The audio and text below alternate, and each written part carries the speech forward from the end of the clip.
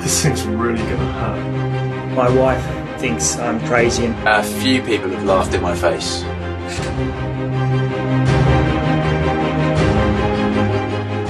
The biggest adventure and physical achievement of my entire life.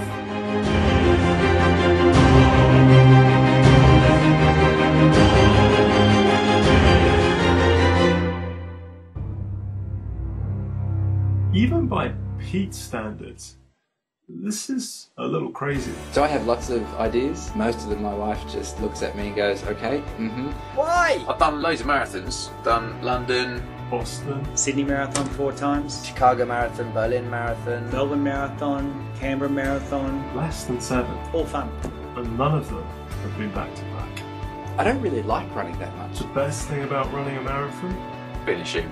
Eating. It's more the after running and before running comforts that I allow myself. Food.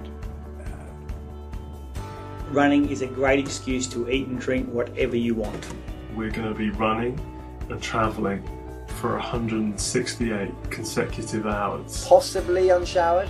Probably unshowered. Queuing at the airport, through customs to get on the plane, I think will absolutely drive me crazy. The logistics of this thing are an absolute nightmare. Wind. I hate it. It's going to hurt like hell. You can't get to these levels of deprivation without finding things very funny, and other people's hardships become very funny.